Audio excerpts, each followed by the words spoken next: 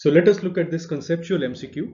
All of the following are features of early congenital syphilis except snuffles, Hutchinson's teeth, condylomas, and pemphigus syphiliticus. How to go about it? If you see carefully, all the four are features of congenital syphilis. One of them is a late feature, three are early features. So we know that congenital syphilis is of two types, early and late.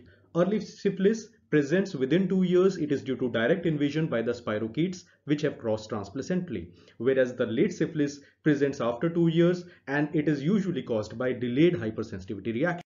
So early congenital syphilis, the first sign is rhinitis, also known as snuffles.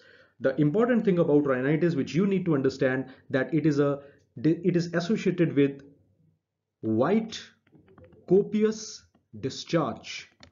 This white copious discharge is it is teeming with bacteria. So it is a highly infectious discharge which is present in these children.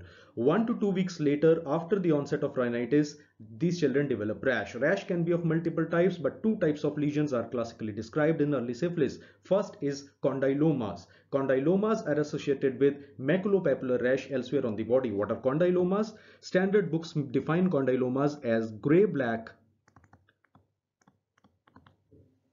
flat-topped lesions. They are commonly found in the angle of mouth as well as in the perianal area. In Southeast Asia, they are more commonly seen in the perianal area. Like rhinitis, they are filled, teeming with bacteria.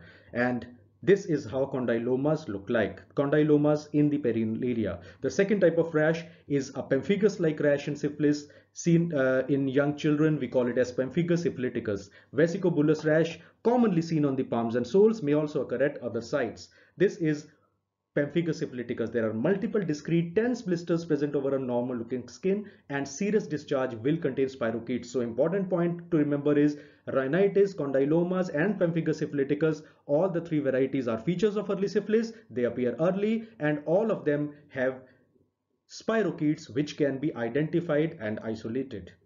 Whereas if you look at this question, snuffles, condylomas, pemphigus syphiliticus are early syphilis. Hutchinson's teeth is the odd one out here, and this is the answer. What is Hutchinson's teeth? This is Hutchinson's teeth. Hutchinson's teeth refers to peg-shaped central incisors. They are peg-shaped upper central incisors. They are widely spaced and they have notches on their crown like this. Hutchinson's teeth is a feature of late congenital syphilis. And so the answer to this question is B.